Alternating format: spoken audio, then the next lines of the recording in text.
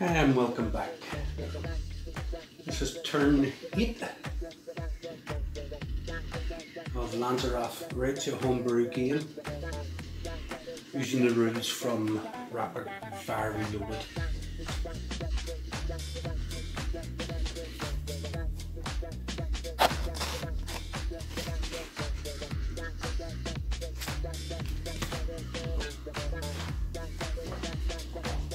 Currently,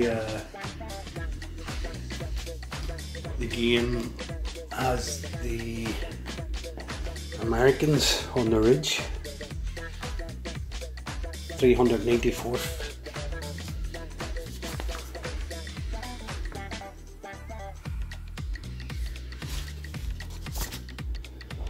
Infantry Regiment, their intelligence and reconnaissance platoon, handpicked young special troops led by Lieutenant Lyle Buck, or Bork.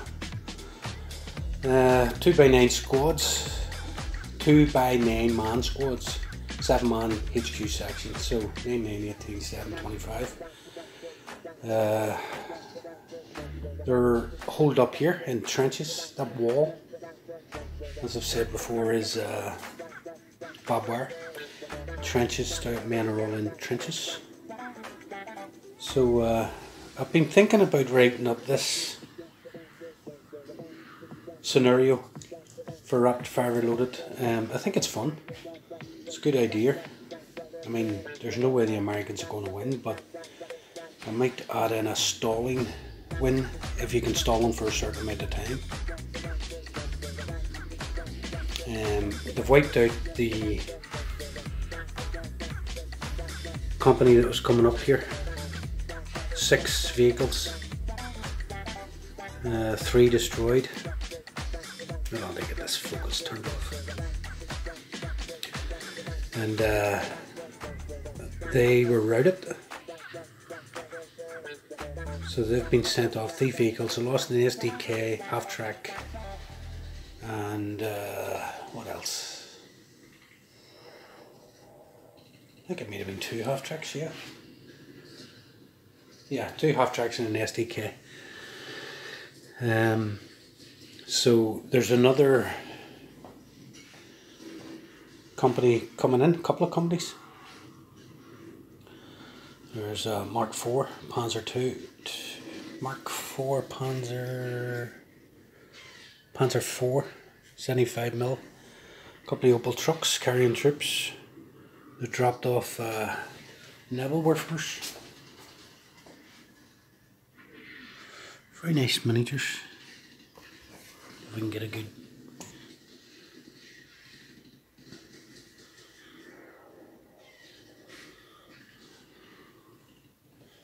That's all the dead. So currently it's the Americans' turn, and you'll notice that I'm saying so a lot, and basically I'm going to need to find a new word.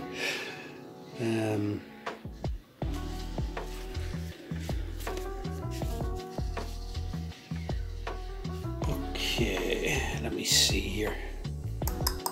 The Americans.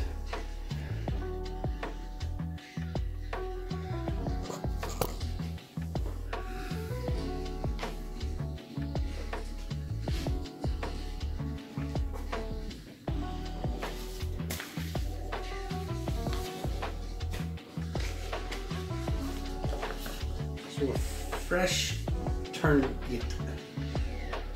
All necessary morale tests are taken. Americans don't take any because they've been told to hold at all costs. No retreat, no surrender. Chance observation tests are carried out. They've no chance of seeing anyone at the minute. We've got this smoke here that was fired by the Germans last turn. So smoke shields are fired. Are they going to fire any? Nope. Figures and vehicles are moved. Let's see what I need to move.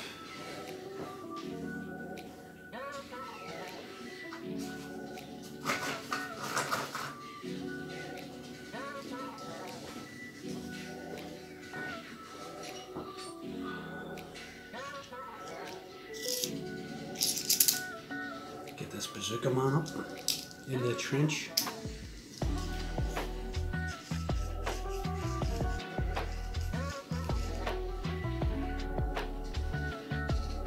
Look at them mortars closer into the trenches, because they must know that there's going to be an attack.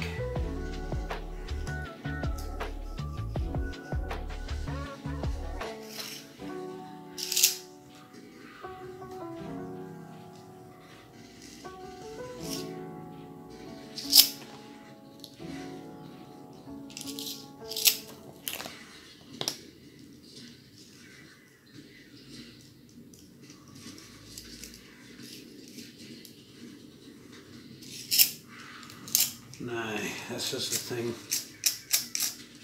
There's a 57 there.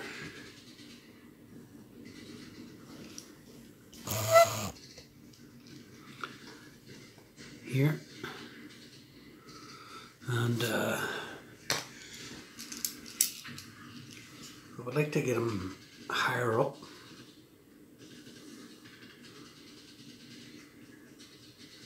But it means having the limber up in a hillside in woods, so they're down to like 6-inch movement. Actually, infantry or less. Let me check.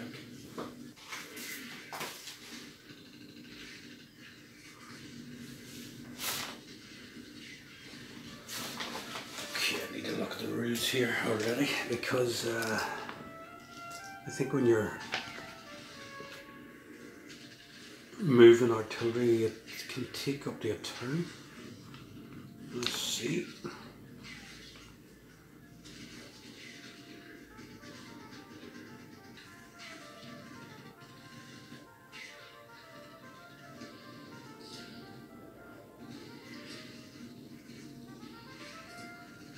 Right, troops or vehicles must throw a d6 each turn they wish to move over a hill or through a wood, and deduct a score from their maximum movement. Some woods can be classed as impassable, moving and firing in the same turn. Yeah, here we go. Infantry and most vehicle mounted weapons can move and fire in the same turn. However, this is not allowed for towed artillery, ground mounted machine guns, mortars and guns that are normally deployed off their wheels, such as the German 88 flak. So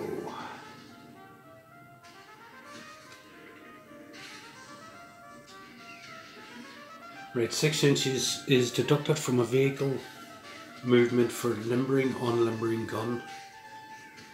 A further 6 inches deducted from a vehicle movement if the unlimbered gun wishes to fire in the same turn. This means a player wishing to fire a limbered gun that is off road can only unlimber and fire from the position it is in at the start of the turn. Okay, so if I limber that up, that's going to take 1 turn, and then to move it to this hill here,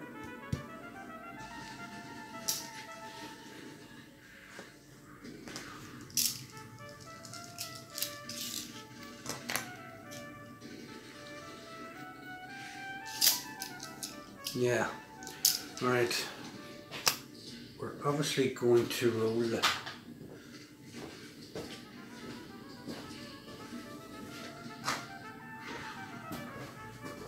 for the amount of movement these guys are going to. I'm going to make this difficult because A, they're moving a gun on a slope, ravine, hill, in a wood, and they're moving it from one point to another, so they can only move 6 inches. If they're pulling it on its wheels, and if they limber it up and then move it with the truck, I believe it's 9 inches for the M3. That's a British truck, but it's really the M3. I just haven't got a lot of these. So 15 cross country. Oh, I'll probably regret this, but hey, let's go. So this is what it loses from its movement. It's got 15 cross country. It's uphill in a wood. I'm going to reduce that to half again, so 15 down to 7. 7.5 inches, right? So it's losing 1/6 inches. So that's pretty good actually.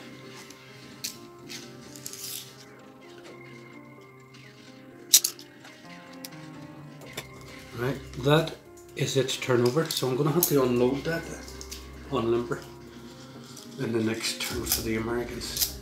I wanted it operational because that Panzer IV is on its way up. Actually, I'm going to move this into. This is only going to go.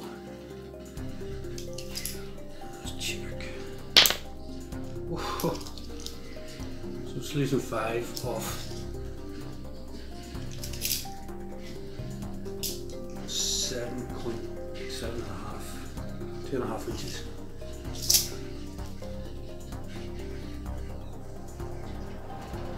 I'm going to move these radio guys also. Get them up to a high position. So the other one's calling in the artillery. Okay, I think that's the Americans done.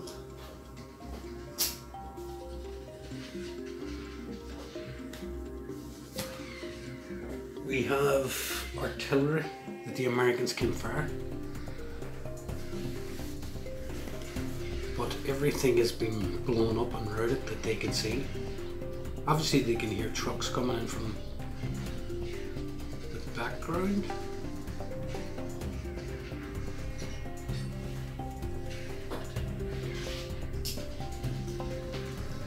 But I'm wondering if they can have a hot shot at the woofers. See what the distance is.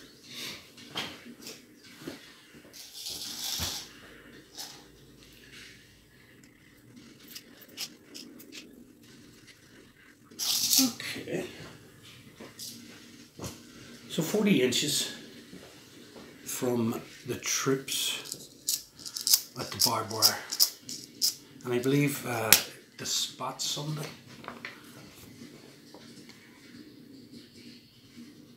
Then Neville were first fired.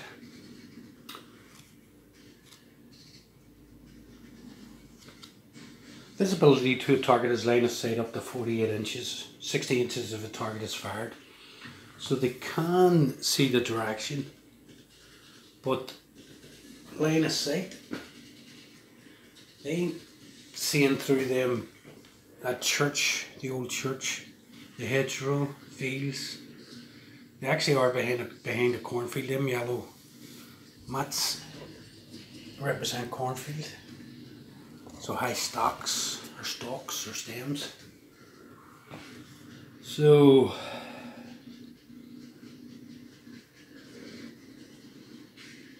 yeah, but designated high spots such as high hills, church towers, buildings.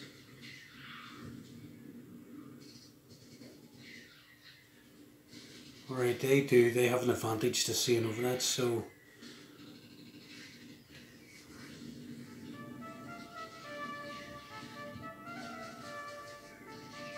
yeah, I'm just reading to see if there's any chance there that somebody could spot them Nebelwerfers firing. I mean, they are rockets firing towards the hill.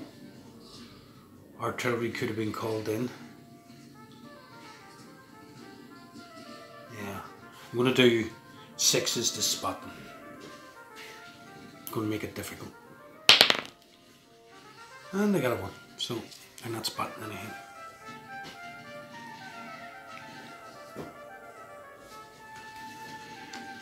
It's American turnover by the looks of it. That was fairly quick. Yep. Right, so Germans.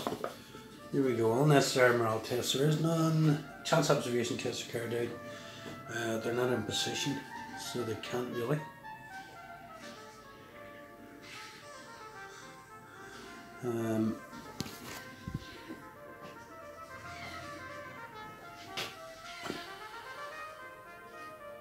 Smoke shields are fired. Are they going to fire more?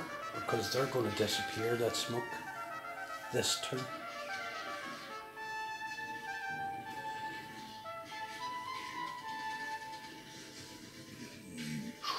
Yep, they're going to fire smoke. So So that has dissipated because it's German turn. It's only lasted during the American turn. Their turn last and the American turn now. So smoke. Same as last time, 5 6s, 2 barrages each.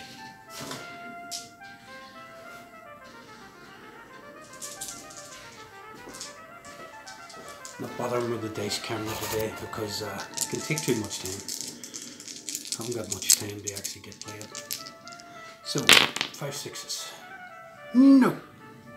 All miss. So boom boom boom. No smoke.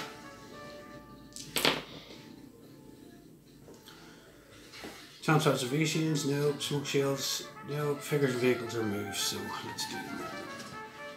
Okay, so Germans moved up with their Opel trucks. Tanks moved up to the church. And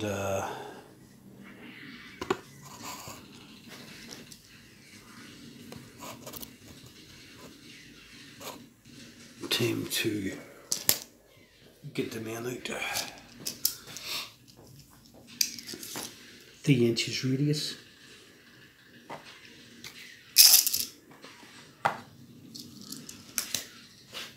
I'm going to put the spotter team, radio team, obviously in the church, high up.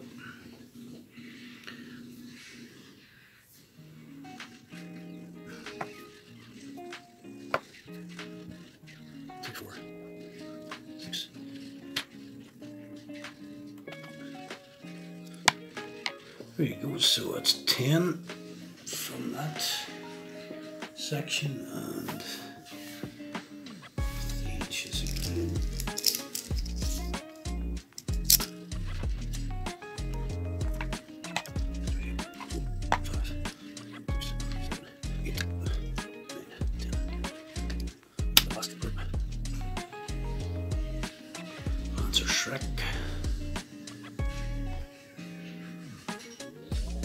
Nice motor team. It's a big motor, I think it's 80 mil.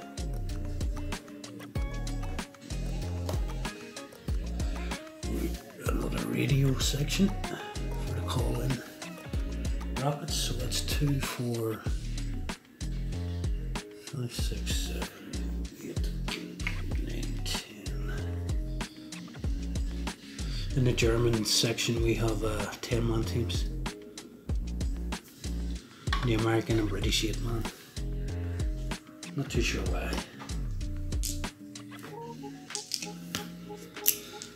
Haven't read enough into it. Okay, so Germans have moved. Unlimbered their troops and close assaults are resolved. There is none. Firing is declared and carried out. So we have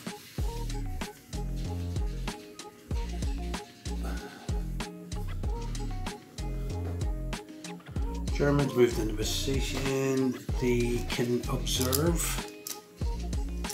any troops that have fired at them instantly, but nobody's fired at them. So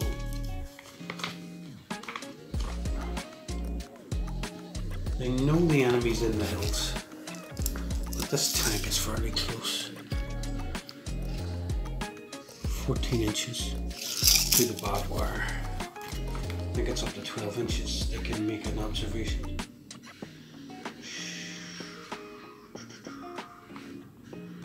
Six to 12 inches hard cover, 6 is to see. So, nope.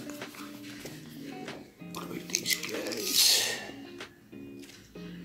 13 inches. So there's no chance observations to see anyone.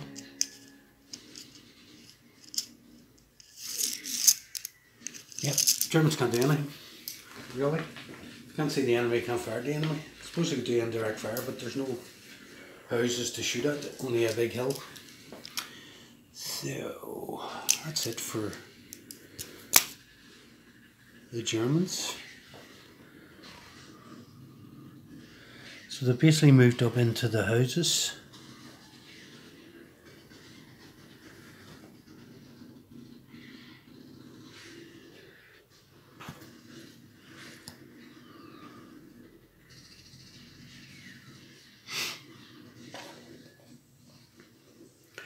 This here radio team here is going to make it into a church. Next turn, so we can call in artillery, and that's really it now for now. Let's turn 8.